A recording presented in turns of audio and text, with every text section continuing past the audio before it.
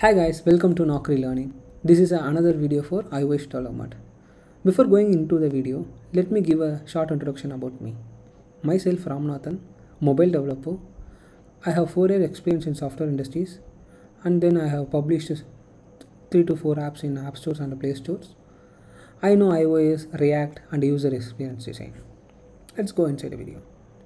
In this video, we are going to see iOS development learning roadmap. In this, we are going to see step-by-step topic we need to learn to become an iOS developer. These are the topics we must need to learn. And then my personal recommendation topics and some additional topics you need to learn and some useful links. Click the description to see those useful links. Let's go inside the roadmap. The first step you need to do is learn basics. First download the IDE, which is Xcode, and try to learn language from the Objective-C basics, because Shift is the overcome of the Objective-C. So whatever the issue faces in Objective-C, Apple will have overcome this in Shift. So you have to learn first Objective-C and then go for Shift. Just you have to learn the basics and go for Shift. For the resources, Apple provided some documentation, which is a perfect resource to learn the Shift and Objective-C. This is the Objective-C. Just try to learn these types of how to data types, flow, control flow. Try to learn that, just basics. And then for Shift, you need to learn all these, because these all will help to do better programs. Okay. The second thing you need to do is learn common topics, which is app architect, app lifecycle. The app architect means the layer in the iOS, which is core OS and then core service and media layer and then Cocoa Touch. I'm not going deep into that, just I give an example. So you need to learn about these topics. And then some important design pattern, which is MVG, MVVM. And then mobile human interface kindness, which is this.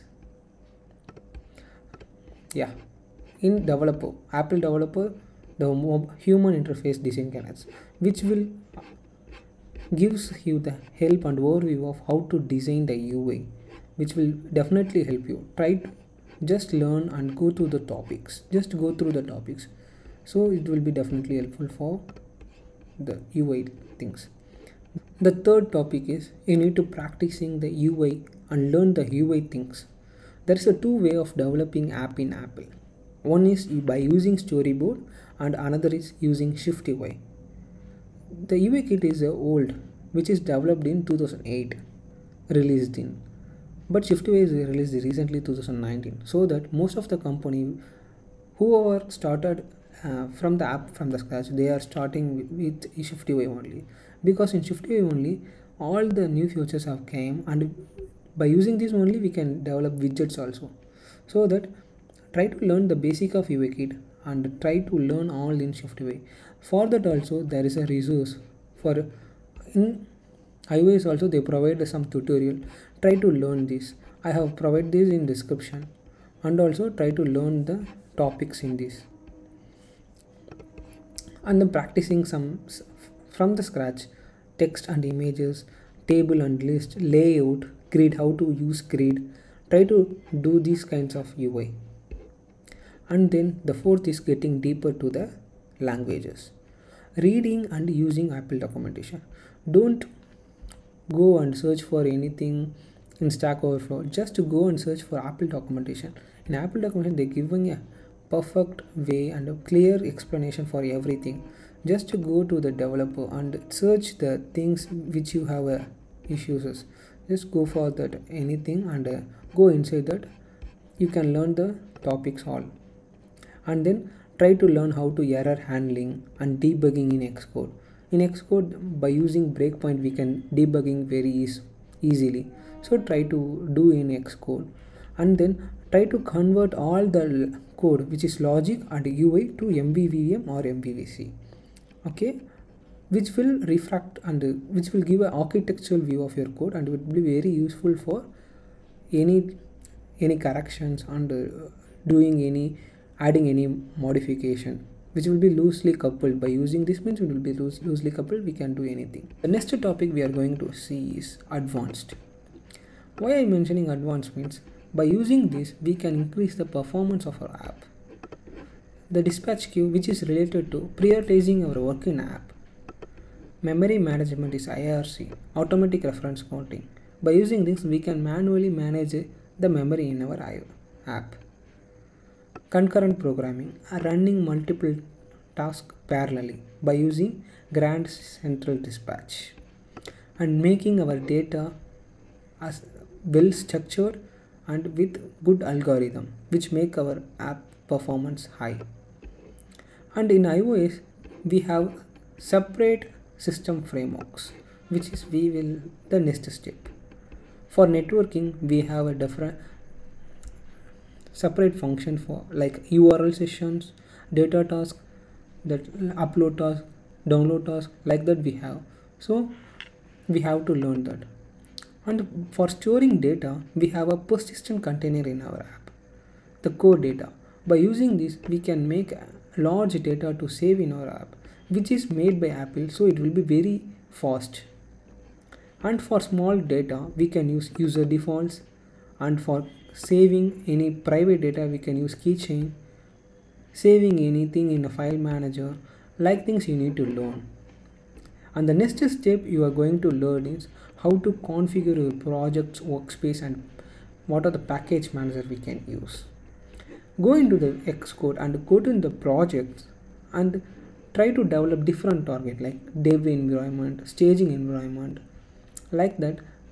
Create environments and package manager, which is used to, because lot of package managers are available outside which will have all the functionality. We don't need to create a from the scratch, so try to integrate with that package manager. Shift package manager, which is developed by Apple. CocoaPods, which is the third party. Most of the package are not supported in Shift package manager, so in CocoaPods all things are supported. So try to do in CocoaPods and also Shift package manager. Try to install some package and try to use any feature. The next, the code quality, which is the very main for our. In Xcode we have a tool like instrument. By using this we can also manage our where is the leaking happening in our classes, memory leaking, because if we are creating some data but once go to another pages we are not clearing the data means which will be leak, so we need to find the leak and we have to clear the leak. So in Xcode there will be tool, try to learn how to do that. And then unit test, which will be very good. If you write any logic means you need to learn unit test. In XC test, in iOS there is a XC test.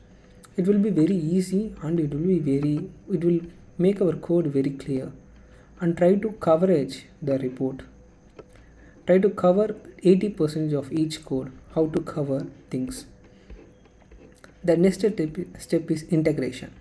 Try to integrate with the Firebase and try to do push notifications. It's very simple in iOS. Just there will be a Apple service. You have to push the token only. You have to get the token and then by using this token you have to send the message. That will take, Apple will take care of that to show the push notification in our app. And then in-app purchase. Try to do in-app, which is it will not have any cost. You can also practicing how to do in-app purchase and deep linking between the two apps, like just deep linking between. In WhatsApp they are linking the YouTube like that, so you try to deep link that. And then go for Apple developer program, which will cost 7,000 per year. By using this only we can able to publish the app. Okay, per year you need to pay 7,000. By using this only we can download the certificate and we can able to publish the app in app store. So try to try with it, because this is an investment trend. You have to buy and publish any app which will differentiate you and another candidate. If you publish any app means it will be a plus point for you for clearing the interview. So this is a one-time investment. So you have to do the what is the developer program, try to learn how to use, and then Apple App Store review guidance. You need to learn this Apple App Store guidance because they have follows so many rules. If your app doesn't follow these rules means they will reject your app. Okay, so try to learn the review guidance and then try to give all the data and then upload the app. Try to upload the app in test flight and then you can release the app in App Store. This is not the end because Apple will never end. They have giving every year new features year by year with bunch of features. So continue learning, which will make you very clear about the iOS development. You have to update your skills for iOS. Okay, let's go for my personal recommendation. My personal recommendation, you need to learn Objective-C as an intermediate, which will be very useful and will give a core thinking of iOS development. And then design pattern, singleton, observer and delegates. Singleton in iOS, many libraries are used singleton like app delegate, URL session, file manager. So it will be very useful. For data storage, you have to learn which is realm and SQLite, which is third party, which is very faster than core data. And testing, as I mentioned earlier, which is Xcode test, that is for unit test. Xcode test, which is give a automation end-to-end testing in our app, which will give and increase our performance of the app. And concurrent programming, I earlier mentioned Grand Central Dispatch, the operation queue which will use to configure our thread, which will be very give deeper access of the thread. And then data structure and algorithm, you need to learn more data structure algorithm and use the correct data structure for every program.